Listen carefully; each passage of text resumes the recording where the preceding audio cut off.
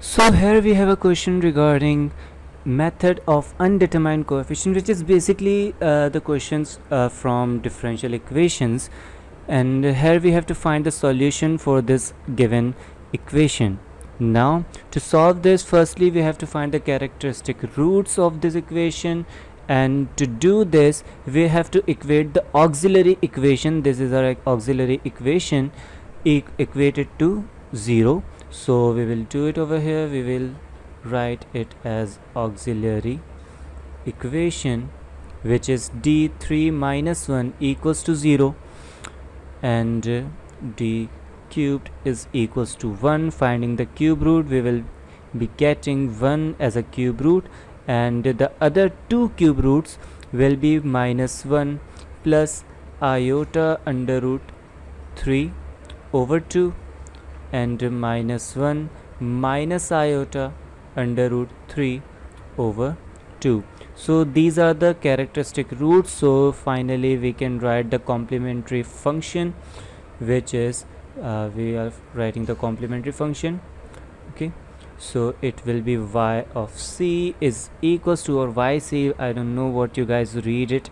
So it will be, firstly we have 1 here, so it is c1 e power x, and further we have complex roots, so it will be e powered minus x and c2 cos under root 3 over 2 plus c2 c2 we have already written, so it will be c3 sine under root 3 over 2x. So this will be our complementary function, and for the particular solution we have yp is equals to x cubed plus 2. Now for methods of undetermined coefficients, we can see here we have x cubed, so we have to convert it into cubic equation. Okay, so it will be y of p is equals to a x cube plus b x square plus c x and plus d. We can left 2 right here because 2 is like a constant, so d is representing a constant over here, so we can leave it over here. And now we have to find its derivative. How many derivatives we have to find? We have to calculate 3 derivatives, because in our equation we have d3 and d. Okay, so no d, just d3. Yeah, so we have to find 3 derivatives. Now the first derivative, it will be 3a x square plus 2bx plus c. Second derivative will be 6ax plus 2b, and the third and the last derivative will be 6a. Okay, this will be equals to 0. So we have a third derivative over here. We have y of p. So now let's put it into our equation, which was d3 minus 1 times y, so it will be d3y minus y is equals to x cube minus x cube plus 2. So in place of d3y we can write 6a. This is d3y, so we can write it 6a minus, in place of y, so we can replace it like yp. It was a x cube plus b x square plus c x plus d.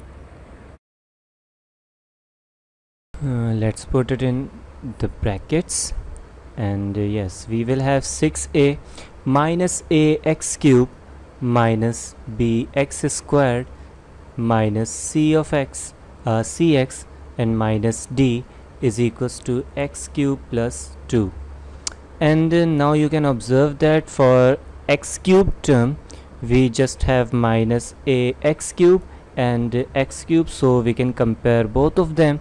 And for our constant we have 6a minus d and plus 2. So we can also compare them too. But for these two poor guys, which are b and c, we don't have any comparable terms over right hand side. So we can write it as 0 times x square and 0 times x. And we can say that b is equals to 0 and c is also equals to 0. So without further ado, let's compare them. By comparing, we can write minus a times x cube. I am firstly comparing cube term, so we can have a, and from here it is x cube.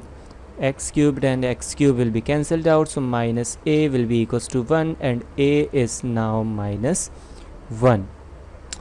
Now for d, we can write 6a minus d is equals to plus 2.